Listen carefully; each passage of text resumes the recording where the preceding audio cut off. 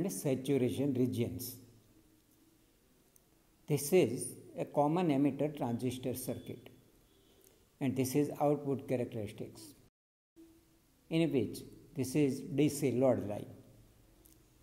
This is the curve of IC versus VCE when IB equal to 0, and this is the curve of IC versus VCE when IB is saturated, that is maximum. The point where the DC load line intersects the IB equal to 0 curve is known as cutoff point. Here, this is cutoff point. At this point, base current is 0 and collector current, which is known as collector leakage current ICEO, is negligibly small as the normal transistor action is lost. At cutoff point, the base emitter junction is no longer remains forward biased. Thus, collector emitter voltage is nearly equal to VCC and is denoted as VCE cutoff, that is VCE cutoff equal to VCC.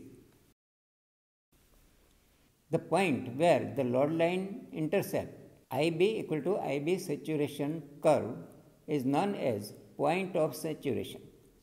At this point, the base current is maximum, and that's why the collector current is also maximum.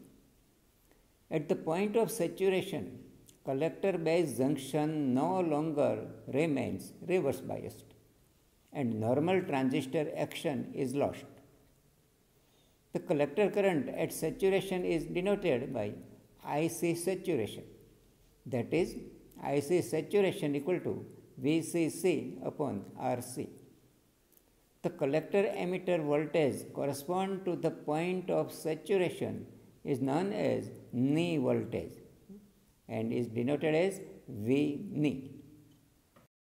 All operating points between cutoff and saturation, it means from this point to this point, are the active region of the transistor. In active region, base emitter junction remains forward biased, while collector base junction remains reverse biased. The transistor is worked normally in this region.